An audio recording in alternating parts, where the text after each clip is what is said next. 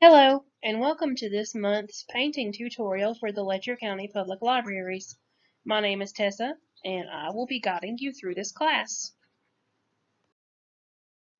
Today's painting is a beautiful starry sky with a full moon and a silhouette of trees. It might look difficult, but you can do it. Just follow along with my instructions and feel free to pause the video as needed. Here are the supplies that we need to complete this painting. First, we need a medium-sized square brush, which is known as a bright or flat. It is the brush at the top of the photograph. Secondly, we need a medium-sized round brush.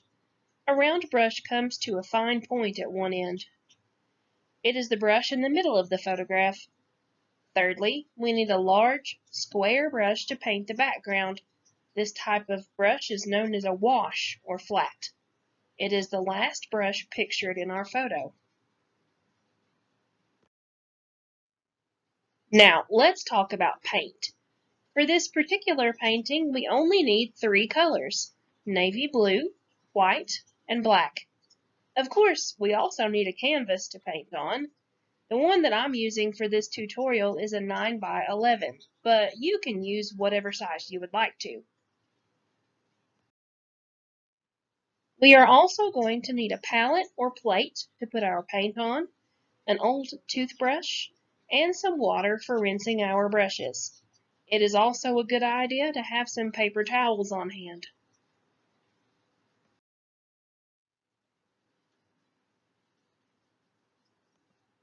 Let's begin. Firstly of all, we're going to use our large brush to put in the background of the painting. Dip your brush into the black paint and use it to start painting at the top of the canvas. We want to paint horizontally in nice even strokes. Paint from side to side until you have a solid black section of paint.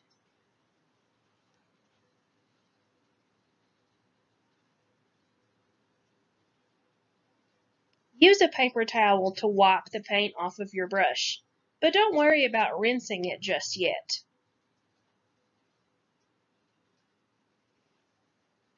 Now, dip the brush into the navy blue paint. We are now going to use a technique known as blending. We are going to start painting with our navy right underneath the black and up into the black just a little bit. Use your brush and go over and over the part where the two colors meet, and this will cause them to blend together.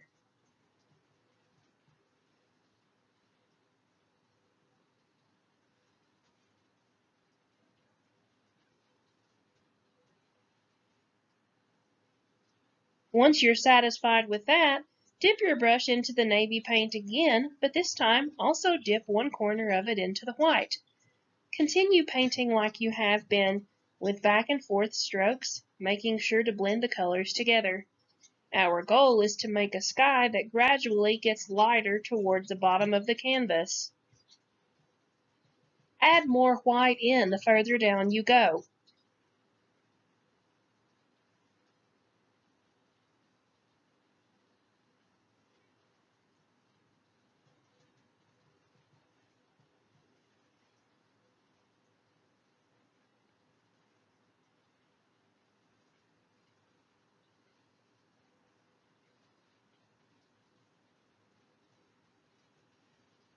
Now comes one of my favorite parts.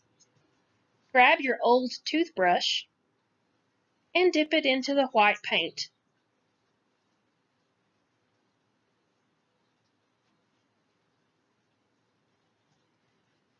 Use your thumb to flick the bristles and watch the stars appear. You can add as little or as many stars as you would like. Now we're going to allow our painting to dry for a few minutes. Make sure to rinse the large brush and the toothbrush and place it on a paper towel to dry. Never leave your brushes in water as it can cause them to wear down.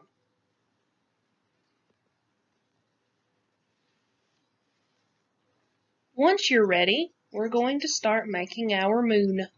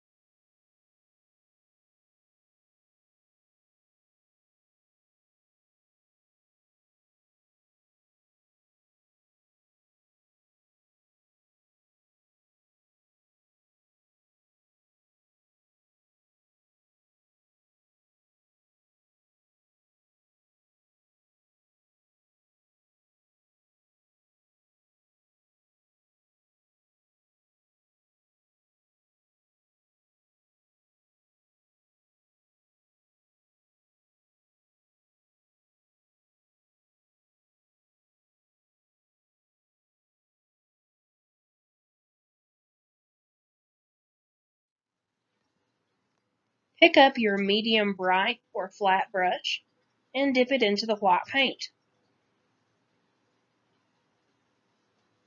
To make the moon, start by swirling your brush around in a circle.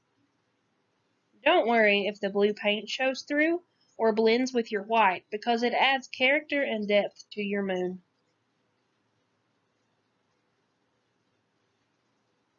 If you're anxious about painting the circle freehand, you can always trace it onto the painting with chalk or a pencil.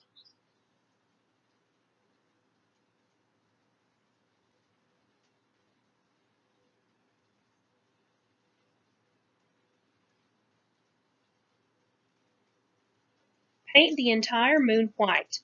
You may have to go over it more than once.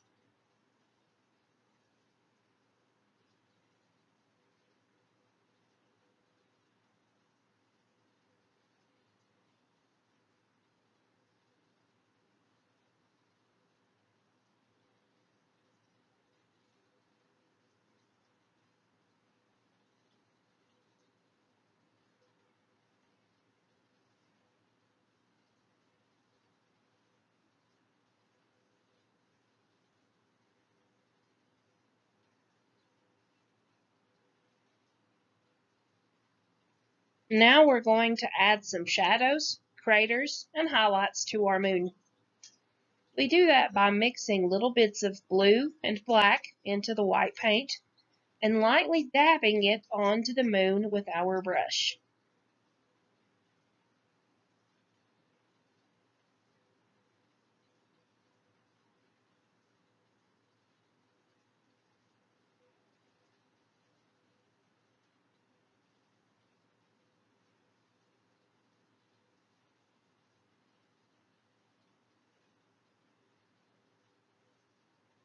Dab, dab, dab. That's all it takes. For my first coat on my craters, I'm using white paint with just a bit of blue mixed in.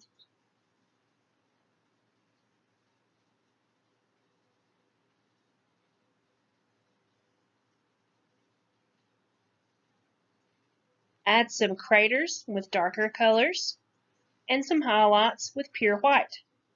Feel free to add as much as you would like. There is no specific way to make the texture of the moon. It is up to your interpretation.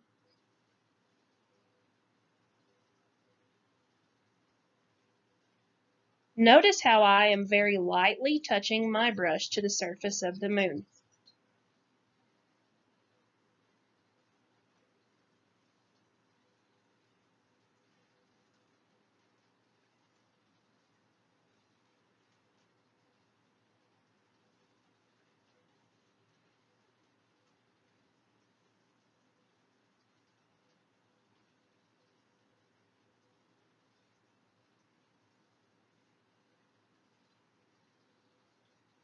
Don't be afraid to experiment with colors. If you make a mistake, like adding too much white, like I just did, simply add some more blue or black to your brush and continue to dab away.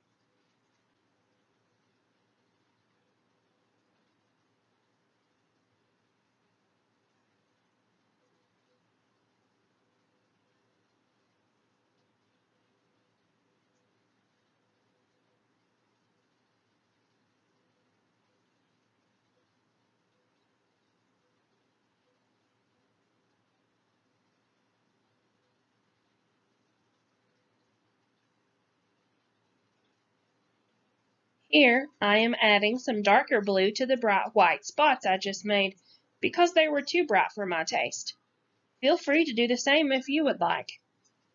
Don't be afraid to experiment with color.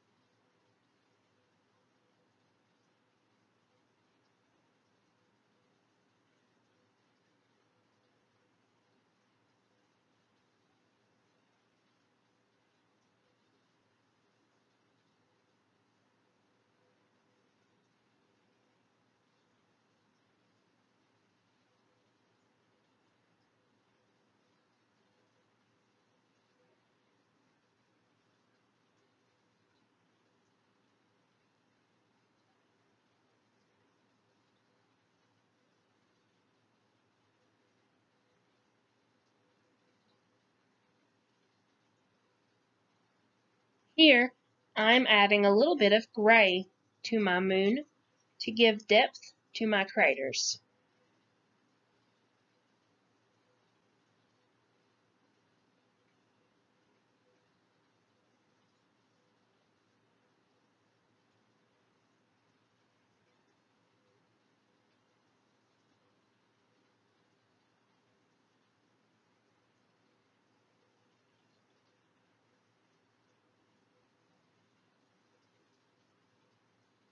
Next, rinse your brush and dry it very well on a paper towel, because our next step will be to make the bright halo around the moon with a technique known as dry brushing.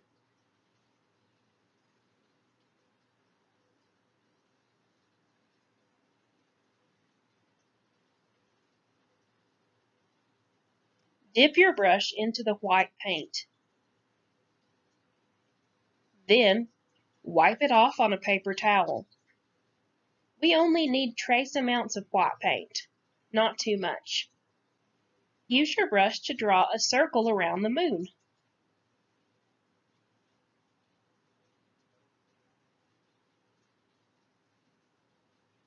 Then, go back and add another circle outside of it.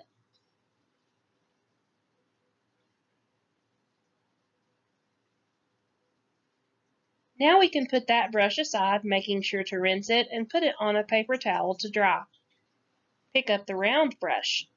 This is a perfect opportunity to add some bigger, brighter stars. Simply dip the very tip of the round brush into the white paint and touch it very lightly to the canvas. Add as many or as few as you would like.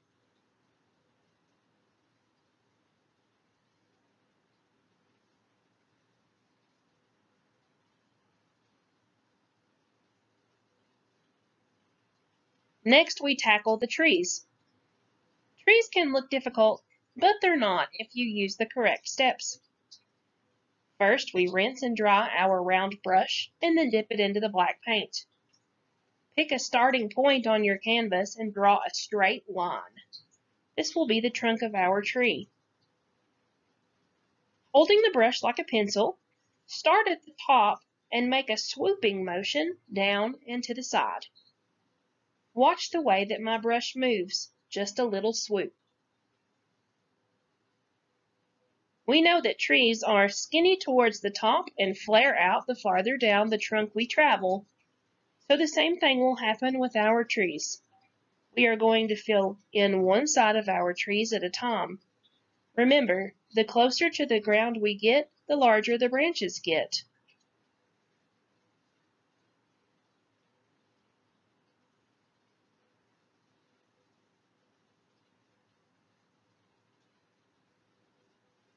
Once you complete one side of the tree, start on the other, working from the top down.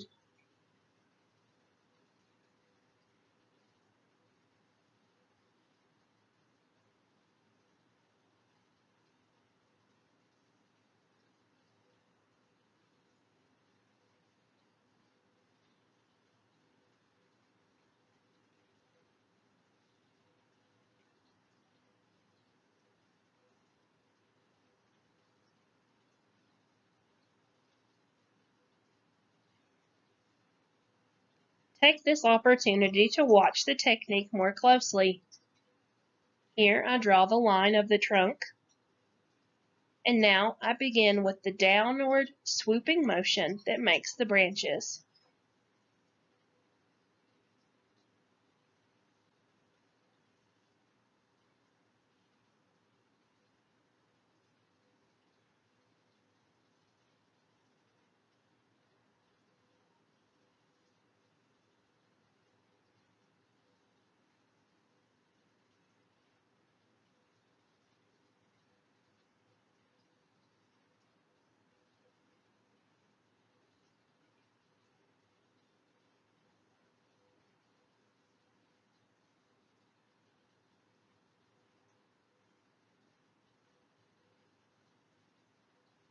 Let's draw one more tree.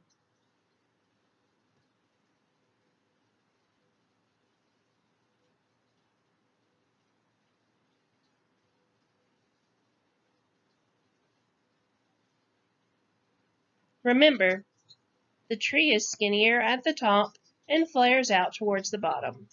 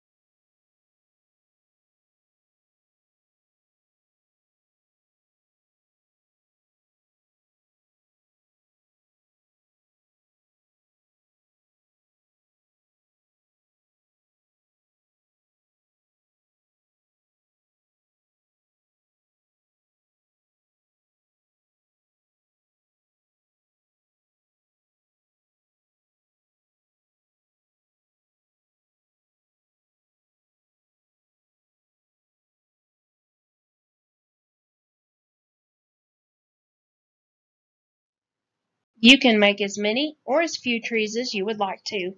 I decided to fill in my trees all the way across the bottom of the canvas.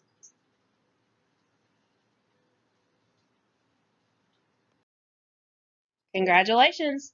You have completed your painting. Sign your initials if you would like to, and display it proudly. You did some great work today. If you have any questions regarding this tutorial, please do not hesitate to contact me via email or telephone. Thank you for joining and painting along with me, and make sure to check back for more painting classes and other fun programs.